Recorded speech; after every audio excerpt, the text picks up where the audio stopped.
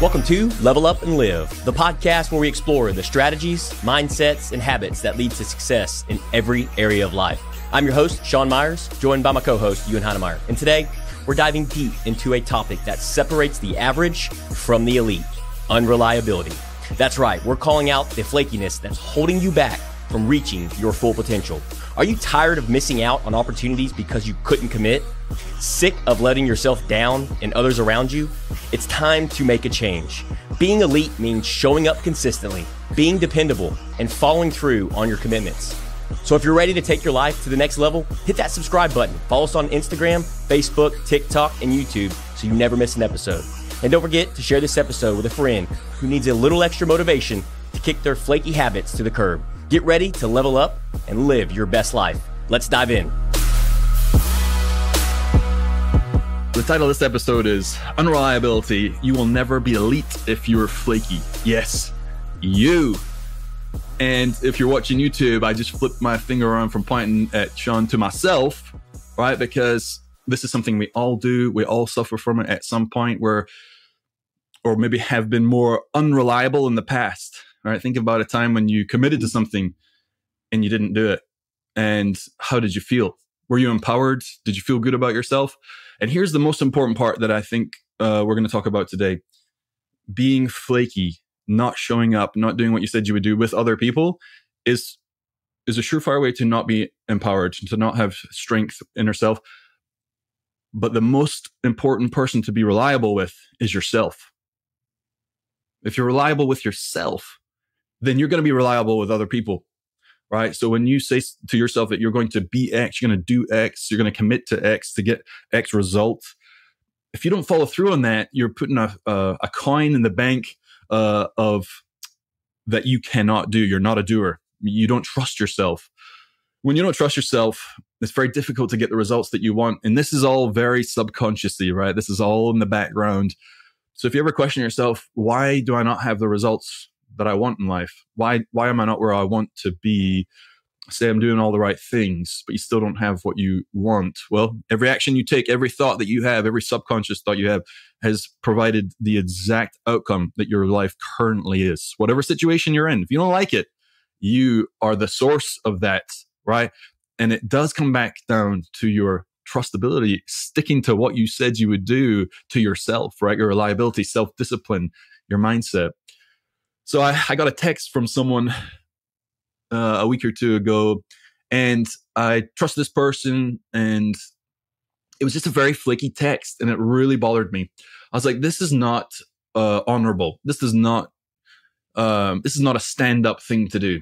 If you're going to tell me something important or something big that's serious, I mean, you call me. If you can't see me face to face, eyeball to eyeball, which is what a man does, a strong woman does, go see that person. If you can have a difficult conversation, if you can't see someone in person, you call them, right? And you have that hard conversation because you're a reliable person. You trust yourself enough to be able to have that difficult conversation.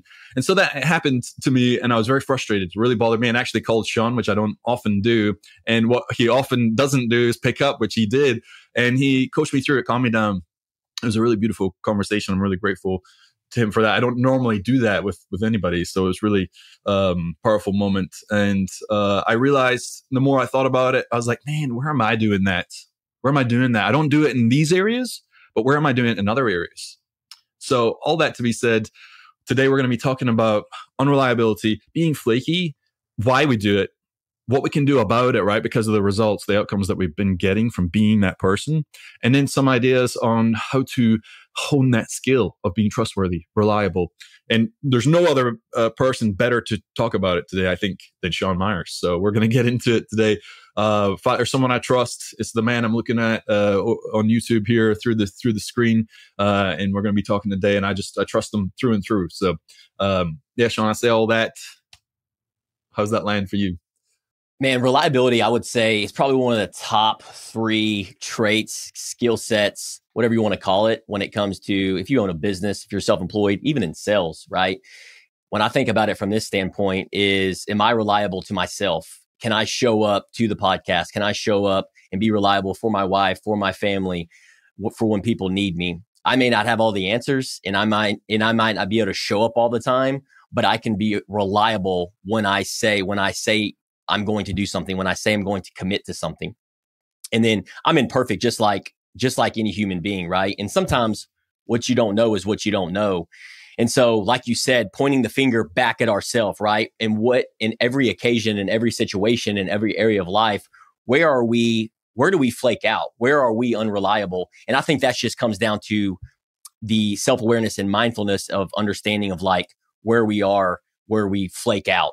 And so I know our tip number one here is mindset and attitude is everything. And that's exactly what we just talked about for the last 4 minutes is mindset and attitude. Are we being reliable or are we being unreliable in these different situations? And so I had a similar situation that I wanted to share a story on that has hit me here recently. And probably for the last like 4 weeks, I got invited to go do something. And that was a pretty big event, and it was going to be a Q&A in the industry that I'm in, one of the industries that I'm in, and I was super excited about it. Well, over these 4 weeks, I had got the invite, and I was like, "Yes, put it on the calendar. Let's rock and roll, make it happen."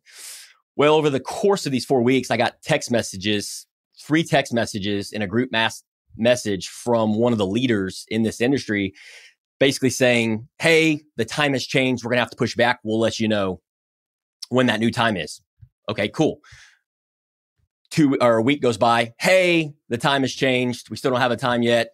We'll let you know." At this point, I'm like, what's going on here? Like, be a little bit more transparent. And then I got an email this week that was completely a curveball.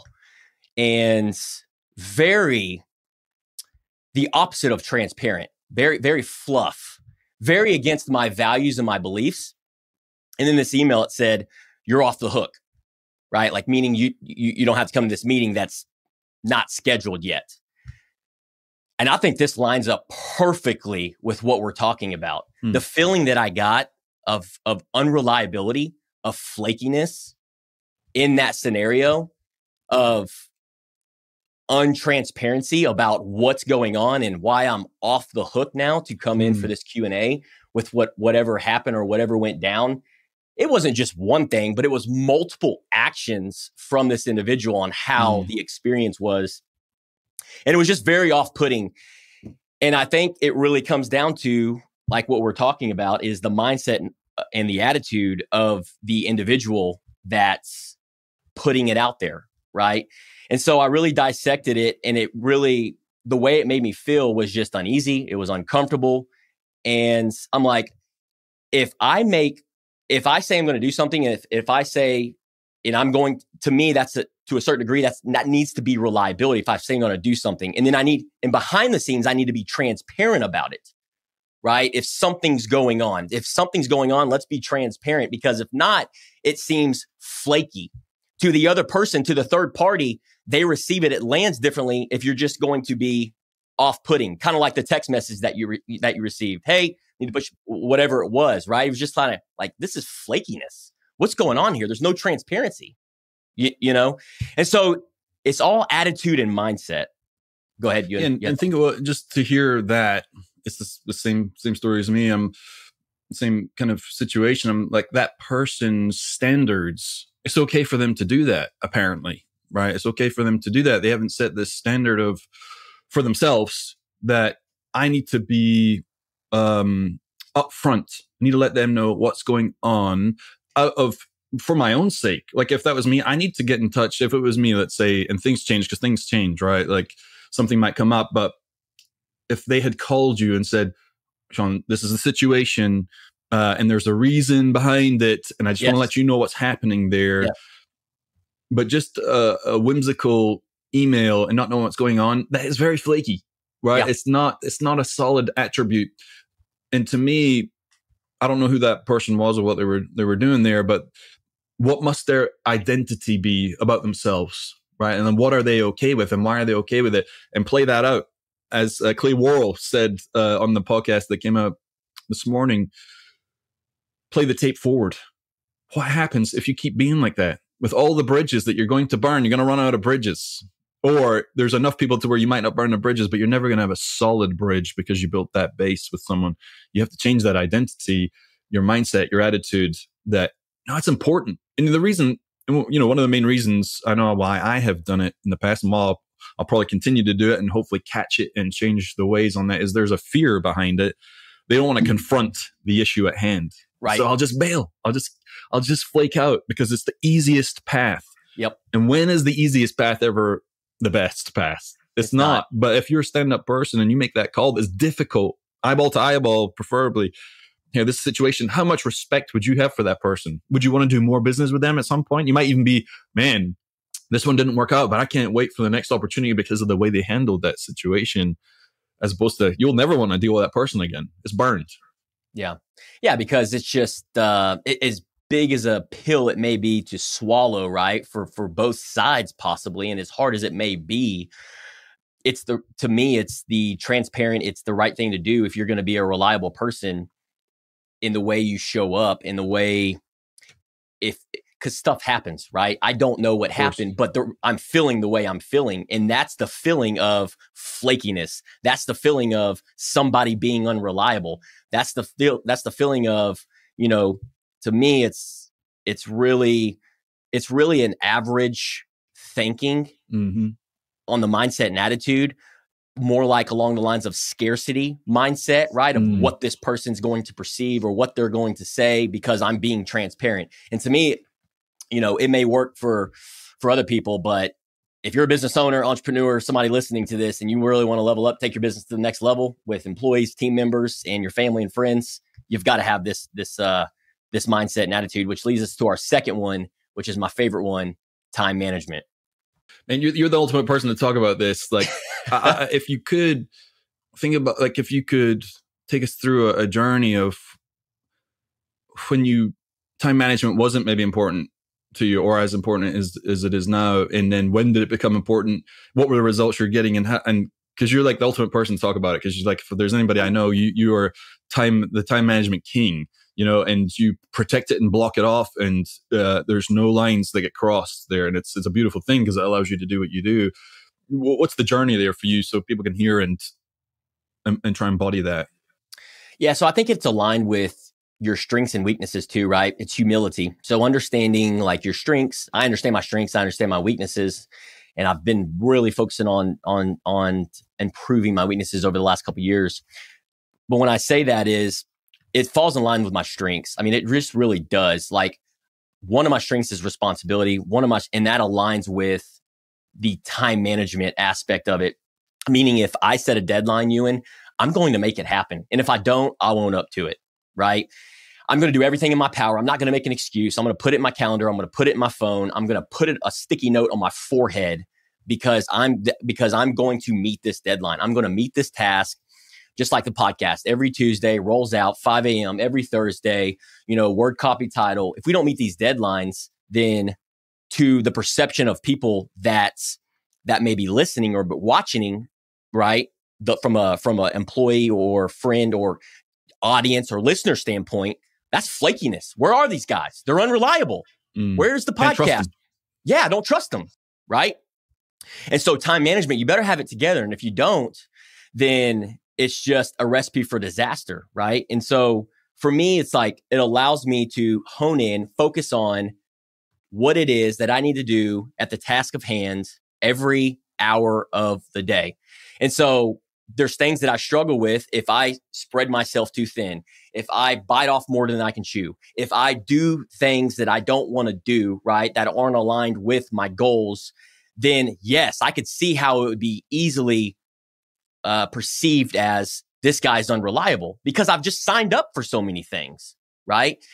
When I've just honed in and focused in on what it is that I truly want to do on a daily basis, to me, it's like a machine. It's like a system. It's like a process. Like it's the reps every single day. Just like if you did a push-up every single day, tomorrow's 2, tomorrow's 3, eventually you're just going to get so damn good at your push-ups. And so that's the same thing I do with time management is like, okay, forward think, backwards plan. What's tomorrow look like? What do I need to do in this hour? Okay, from 7:30 to 9, I have podcast studio, 9 to 10, business huddle, 10 to 11, lunch, 12 to 2, cycle, 2 to 3. So everything's broken down and things happen. And so I give myself breathing room in that time management. And here's the key ingredient. Because I have time management and I spell everything out and I forward think, backwards plan, people look at me as reliable. You've said it yourself. Dude, you're the most reliable person I know. It's because I forward think that backwards plan. Where focus goes, energy flows. It's because I'm being intentional about what each hour of my day is spent and what the deadlines are, what the goals are. And I have people in my life that don't do this. And when they do it, they level up, right? They 2x their money. Customers are happy. And then when they don't do it, it's a recipe for disaster. I get emails. Hey, your employees haven't heard communication from this employee, right? It's because they went against their time management. They went outside of their structure. And so staying consistently year after year after year, right? You become that reliable person. And to me, that's how good brands are built. Think about the podcasts that are rolled out. Think about all these brands. Amazon. Think about the 2-day delivery, right? Our expectations and our standards they are reliable. If it's freaking tornadoing outside, a hurricane outside, flooding outside, you're seeing the Amazon. You've seen memes where they're swimming to you. Mm-hmm. To me, right? That is reliability. And if they can't make it, they communicate it to us. They say, hey, it's going to be delayed. They do. As long as but if there's, so you see delay and you're frustrated. Okay, they're not going to make it, but they communicated the bad news. Okay, but what about if they hadn't communicated it and it just says it's still coming? I'd way rather know the bad news. Worse. Oh, it's going to be delayed versus but what's going on? 100%. I don't know. That's when people start getting upset is when they don't know. But why don't they communicate? Why? That's our third point, by the way. Why don't they communicate, Ewan? Because they're afraid of, there's fear involved of people being upset. We didn't meet the expectation, which means trouble. I'm now in a weakened position. I said I was going to do something. I didn't. This person has the right, quotation marks, to berate me, to crush me, to scold me. And I don't know if it's a childhood thing or that's how we're taught. You don't do this, then you're in trouble, right? It's very basic, but that's the fear and the monster in our mind it's gonna be death, excommunicado, John Wick fans. But that's not true, right? Like that's fear. That is the monster inside the mind, and that's why I was gonna say I have ADHD, and I saw a reel the other day on I think it was Instagram, and it was about being late. And this guy's like, "Yeah, I might be late, but I have ADHD, and so I can talk to CEOs on a whim about their intricate problems. I can figure out solutions within 10 minutes of hearing them. I can connect to 10 people in the room at the same time, and I can do this, I can do that, and all these things. So yeah, I might be late every now and again." And it was like, okay, I totally see where he's coming from because I can relate to that. I'm like, yeah, I can do all these things. Being on time is difficult. But then I wanted to push back to that guy. I'm like, but okay, it doesn't mean you get to do that though. If you said you're going to do something, you still need to be able to do it because you're not reliable. Okay, great. You get to do all those amazing things and help people. But if you're not trustworthy, what good is that? Right? Where's the validity of the words you're saying that are true and really useful and helpful? But if you're showing up in areas where you're being flaky, it diminishes who you are and what you're going to be saying, So for me, it might be harder. It might be harder for me, but it's a skill that can be learned, right? And if people are going to be late, right? And we're just using that as an example, communicating that it's going to happen before it happens, long before. The moment to stay in integrity, the moment, I'm going to be late. And also you don't just get to continue to communicate that you're going to be late. You say, I'm going to be late today. Going forward, I'm going to do this to make sure that I'm not late. And then that's how you improve. That's leveling up right there. Well, and that's taking accountability did I make too, right? Leading into our fourth one, accountability. And you see, the beautiful thing is how all these align and they all run congruent with each other in reliability and unreliability and being flaky. Accountability to me, elite people and average people is The difference is the separator is they take true ownership in what you just said. Hey, by the way, I'm a human being, right? Things happen. Things pop up. I get it. I'm not going to justify excuses. Here's what I'm going to do moving forward. Because it is hard. It's not easy. Sure. Like, and people, I mean, I've said it in the past, but I really try to, I don't say it anymore. Well, that's just the way I am. But take me or leave me. You can't leave it like that, because that means that's the fixed mindset as opposed to the growth mindset. Okay, I am this way. What's the result when I am that way? How can I improve upon it? I'm not changing myself to be something else for someone else. I'm working to become a leveled up version of myself, right? So yeah, I may be that way, but everything is a skill. Everything is a skill, and skills have steps, hundreds and thousands of steps, little intricate moves that allow you to change over time. And it's the accountability, right? Allowing yourself to continue setting yourself up, setting that environment up to where you can be held accountable, to where you can create the ruts, right? The ruts are where your wheels get stuck in that path. And if those are stuck in a good direction, that's the direction you keep going. And if you're not good at it at the start, then find a way to be held accountable. If you can't do it internally, find an external version of that. I know for me, if I commit to being somewhere or say I'm going to do something, I do it. It also makes me more cautious of what I agree to do, because I know if I say it, I'm not going to back out, and hopefully you can attest that. Or if I say I'm going to do something, I will show up. I always show up. That's in my motto. I don't just not show and say, oh, sorry. And that's a skill I've learned, right? Like I learned that young, like you show up and you do the same thing. Yeah. And that's why we trust each other, Exactly. I mean, it has to be built on that, right? I don't think that's a whole nother episode, but when you enter in a partnership, right, in business or even your spouse, if there's unreliability, man, there's going to be some huge wake up calls, right? And yes, I can attest to you, that I don't think we would be where we are today and all the success that we've had is if we didn't not only trust each other, but also we rely on each other. And so it's important. And before we go to the next point, I want to share something on accountability. Me and Kendra have really been focusing on our marriage and leveling up. And so, well, how do you do that, right? You can't do it alone. You have to do it through the Bible, through scripture, through Proverbs, through plugging yourself in a church. And not to get off in the weeds, but we've just been doing some maintenance, right? Some preventative work and just really improving on our communication. So we do a weekly counseling session, and it's beautiful because, where focus goes, energy flows. So we're just being intentional about it, spirituality, and then growing on our marriage. And 2 weeks ago, we're on this Google Meet, and in my mind, I'm like, oh yeah, Google Meet, I can plug right in and I can do it in 2 minutes because I do so many Google Meets. And Kendra's on 10 minutes before, right? If you're early, you're on time, you're late. And she's like, hey, you better get on because we just did separate Google Meets. And I was like, oh no, I got this. I do Google Meets all the time. Well, I get into the podcast studio and I go to jump on, I'm having a link error. So immediately my heart starts pumping, right? And I'm like, anxiety, like here I am, this guy that preaches and teaches all this stuff. I'm going to show up late. And we had to be there right at 5:00, right? Well, 5:00 hits and it's not 5:00, it's 5 p.m. You're like, oh, you're almost there. The link, you can feel it. You're almost in. And then sure enough, the link didn't work. I was in the wrong link. I was about 2 minutes late. They sent me the right link. And immediately I said to the guy, I said, Mike, I just want to acknowledge that I'm 2 minutes late and I'm not going to make any excuses. I didn't say anything about that, what happened. And that's what most people do. That's what average people do is they make excuses. They try to justify. I said, Mike, I'm 2 minutes late. It's unacceptable. Here's what I'm going to do moving forward. I'm going to be on 10 minutes early moving forward. And you can bet your butt 2 days ago or whenever we did it last, a day ago, I was on before and he ended up having the hiccup, but I addressed it in that moment. He goes, oh, it's okay. No problem. Right.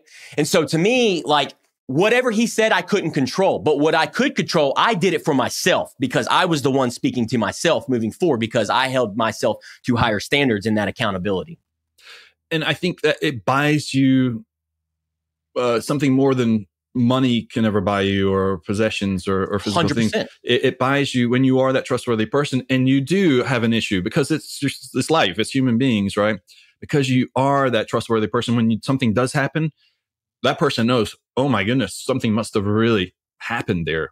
And not only that, but he's backed it up with saying that will never happen again that way. because it will happen again in a different way, 100%. But you'll be able to address that. And then that's because what did you do there? Well, I'm going to be 10 minutes ahead. That is leveling up. Well, now you just leveled up in your mind. You will never be that person again. You've left him behind. Yep. And when it messes up again, for whatever reason, and we don't know what that is, you will address it again. You'll implement something else that would prevent whatever that issue is. And that's you then again leveling up. And it's a state of accountability, right? And that's the person I want to be around, right? Yes. Like that's a person taking ownership, no excuses.